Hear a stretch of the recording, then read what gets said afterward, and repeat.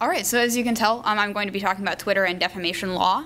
And I don't have my name on my title slide, which is why I've let this one sit here for a little bit longer. So this is my title slide without my name, but it's still about Twitter defamation law. For those of you who aren't familiar with defamation law, I wasn't when I first started my project either.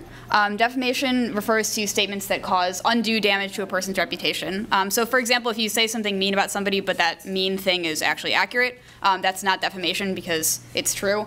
Defamation is more like lying about saying that somebody did something terrible to make people think that they are a terrible person, for a hypothetical example.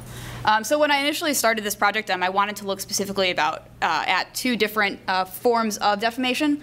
In law, they are separated into libel and slander. Slander is traditionally seen as spoken word defamation, and libel is seen as, or generally treated as, written defamation. And ultimately, that turned out to not really bear fruit the way I wanted it to. But some of the important parts that I got from that research are that the differentiation between them generally implies a consideration of three different things, which are scope, permanence, and intent. So when you're looking at a statement that causes harm to someone's reputation, three of the elements that can help you determine how harmful that statement was are these three things. So scope, referring specifically to how wide an audience, how much exposure that statement got. So if you said something mean in your backyard to your friend, who's the only other person on the planet who heard it, not so harmful. Whereas if you said it in a speech with hundreds of thousands of people listening to you, significantly more damaging to that person's reputation. Permanence refers to whether, again, sort of how it's disseminated. So if it's on a pamphlet, for example, that pamphlet can be passed around from person to person. It can be seen by many different people, whereas if you say something out loud, it evaporates into thin air, hypothetically anyway. This is at least the traditional look at the difference between slander and libel, which, as I'm sure you can suspect by my use of Twitter, is a little less relevant today. But that is the issue of permanence, of whether that statement endures beyond the moment when it's spoken or written. And then intent has a little bit to do with both of those things. They're all sort of intermingled, but intent has to do with whether you specifically constructed the statement to cause undue harm to that person's reputation. If you knew that it was not true, then that has a more malicious intent than if you thought that you were telling the truth and it turns out that you had bad information. So those are a little bit folded into the way that you consider whether the statement was ultimately trying to cause harm to somebody or an incidental harm, and ultimately you're looking at how responsible you want to hold the person speaking for what they've said. So why Twitter? So I talked about Twitter because it basically ends up having an interesting interplay of those three elements. So obviously the internet in general has caused a lot of problems in talking about written versus spoken. The internet is technically written, but it has a lot of different elements that don't resemble traditional publication.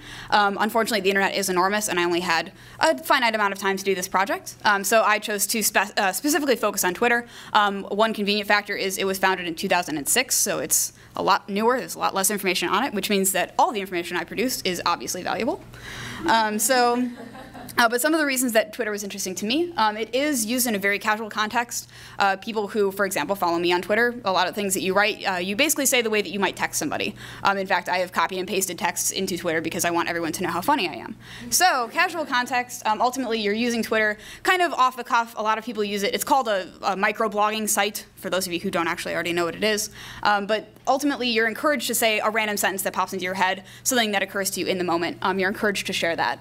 So there is sort of generally a benign intention of you might be thinking, oh, this is something funny that I could say, without it necessarily occurring to you that you should perhaps fact check yourself, which we'll get into in a little bit. Of course, not all Twitter uses are with benign intent. Obviously, you can use Twitter maliciously, but there is a higher probability of users just trying to say something that they think is funny rather than specifically seeking out to damage someone's reputation or really affect it in any way. Also, the wide audience is an important factor here. Twitter is often referred to as a bullhorn. You literally want people you've never heard of to follow you and think that you're funny without you ever actually interacting with them. Twitter is basically trying to get as many strangers as possible to read what you say.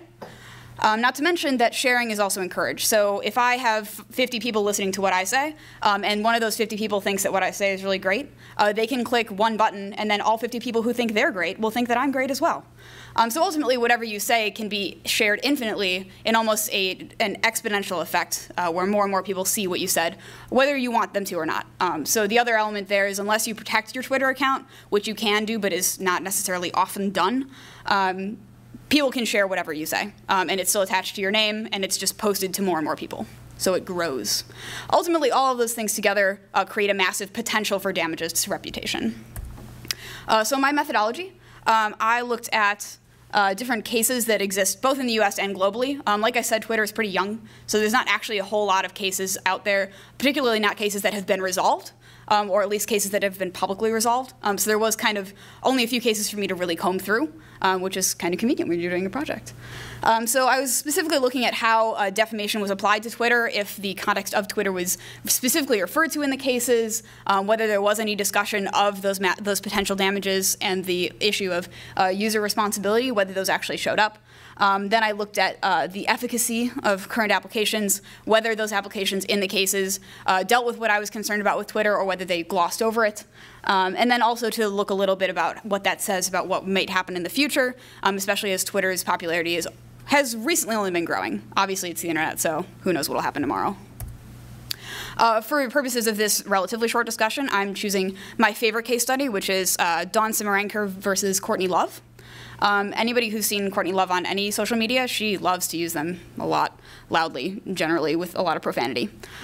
So these concerned alleged libelous statements by Courtney Love. Basically, they had a business arrangement that Courtney Love suddenly decided she didn't really like that much, and that perpetuated her posting a long, very prolific rant across 3 different media sites. 2 of those were social media, one was MySpace, one was Twitter, which is why it's here. And the other one was Etsy, which is an online store, essentially. She posted comments on the store to basically dissuade people from using Dawn Simranker's business. This case began in 2009. It was settled in 2011 for $430,000 plus interest, for those of you who are keeping score. And here's just a few wonderful examples of Courtney Love on the internet being responsible and honest and everything.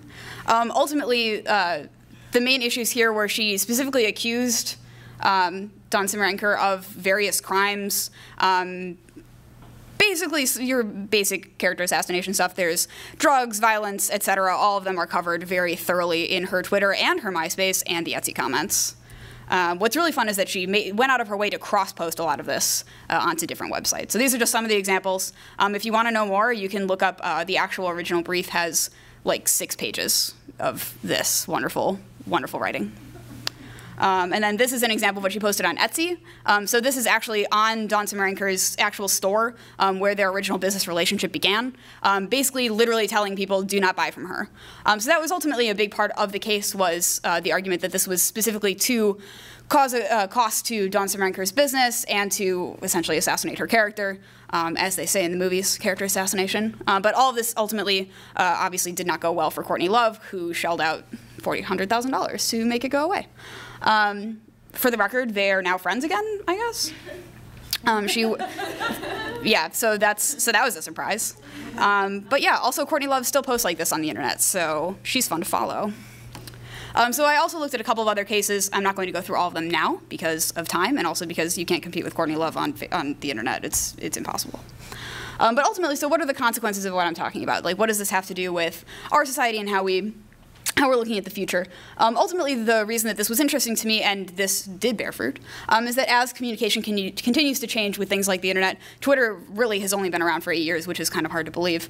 But we have to discuss what this is going to mean for responsibility and for fairness. Ultimately, what we're talking about here is that we're holding users responsible for what they post, but we're not teaching them how to post responsibly. So people who use Twitter, I mean, many people in this room I imagine use it, I know I do. You're not actually taught anything about things like defamation and the things that can happen if you say something without really thinking it through or without having proof, or you say something to one person and they repost it and they quote you, things like that. There really aren't any resources specifically through the media that will teach you about it. So I actually did discover a couple of handbooks that have been written about how to use the internet without getting sued and other hilarious titles.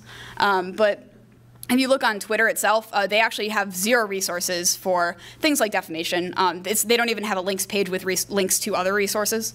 So ultimately, they're assuming that users know how to post responsibly, which is kind of hilarious. And so really, users are responsible ultimately for what they post. Twitter didn't have anything to do with any of the cases that I looked at, as far as the company didn't step in, didn't say anything on their behalf or against them. But they do have limited conceptions of what that responsibility means. And my real question here that was begged by my conclusions is whether the responsibility is actually valuable, when ultimately, in some ways, you're just endangering users at their own cost, and you're basically just exculpating the service providers. Is that really something that we want to happen? Obviously, you should be responsible for things that you say on the internet, but isn't there a line where we should probably tell people how to say things on the internet without getting in trouble and without causing undue harm to other people? It seems basically like solving the result rather than preventing the problem. Ultimately, what was interesting was that none of the cases that I looked at actually specifically talked about Twitter as a problem, or even as a potential problem. Only a couple of them even talked about the reach of Twitter and how they hadn't actually intended to cause harm to the person whose reputation was harmed. And because it didn't even come up in case law, it seems unlikely to me that the law itself will actually specifically address even user protections in general. This doesn't seem to be a largely discussed issue, considering my limited lit review. This is one of the only papers that really talks about it. But until something like that happens, users are going to remain responsible for their posts and for the consequences of those posts, which means that the person whose reputation you harm is going to sue you, not Twitter. And Twitter's not going to tell you about that until it happens to you, or you read about Courtney Love on the internet. So that's it. If you have any questions, I think I still have extra time. Yeah, you have like 3.5 minutes. Woo! So if anybody has questions.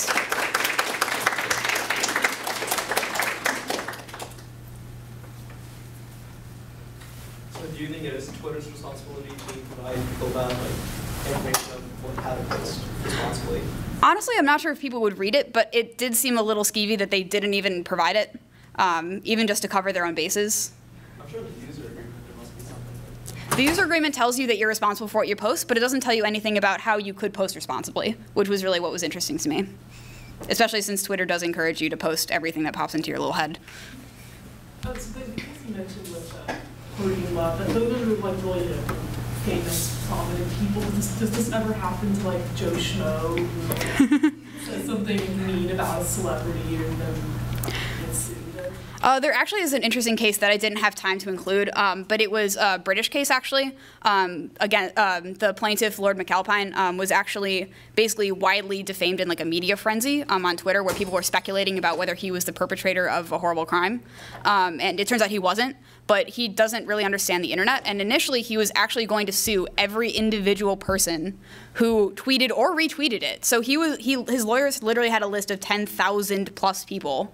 And he was going to go after the smaller people. He was going to have them like give a £5 donation to a charity. But it was still like for a few minutes, like the internet was pretty concerned about what this actually meant for user responsibility. It's almost too bad that he eventually dropped those lower suits and only pursued the like high celebrity people who had more influence. But it did cause kind of an interesting discussion of like, is every Joe Schmo who retweets this random celebrity expected to fact check them? Like, what kind of responsibility does that put on the user? But since that didn't go to court, I mean, there's so many questions that happen that don't end up getting answered. Do you think that celebrities or people that do have a real big platform, do you think they should have a higher duty to know the consequences of their posts? And if that's the case, would Twitter have a duty to necessarily inform them of that, or should they know that independently? I mean, to be a little glib, it seems like they can at least afford to be careless on Twitter, because they can afford $430,000 in damages. Not to mention, Courtney Love still pulls stuff like this. I don't really know why, because like clearly this didn't work out well for her. It's also interesting because so many celebrities do each individually use social media so very differently. Like a lot of them just promote themselves and don't really do anything else. And honestly, there aren't a ton of them that do wild speculation as a matter of course. Ultimately, like speculating about whether somebody perpetrated a crime isn't like a common thing that you use Twitter for, which almost makes it worse, because then when that does happen, people are like, what do you mean I can get in trouble for this? Which is kind of the internet in general, but yeah. So can I play devil's advocate for a minute? Isn't it perfectly appropriate to charge people with responsibility for statements that they make online that might be defamatory, they're false and harmful to someone's reputation. Shouldn't we as a society be moving toward individual responsibility rather than saying, it's not who cares? Ultimately, yes. My real issue here is just that there isn't a discussion about it. What I found really concerning was that, like, in all of the months of research I did, I found so few people actually asking these questions, especially when we talk a lot about citizen journalism and having random people take it upon themselves to try to spread information. What happens when that information isn't accurate? Because you're not talking about people who are trained journalists who are taught about doing fact-checking and having 3 sources and things like that, and whether we want that standard to start to erode as we let more and more people do things like using Twitter to share actual information or things purporting to be accurate information. So I think it has more to do with the lack of discussion. I do think that Courtney Love absolutely should have paid $430,000. I don't think that that was really a bad. It's more just the issue that this is not discussed in our society as a society that uses the internet quite a lot.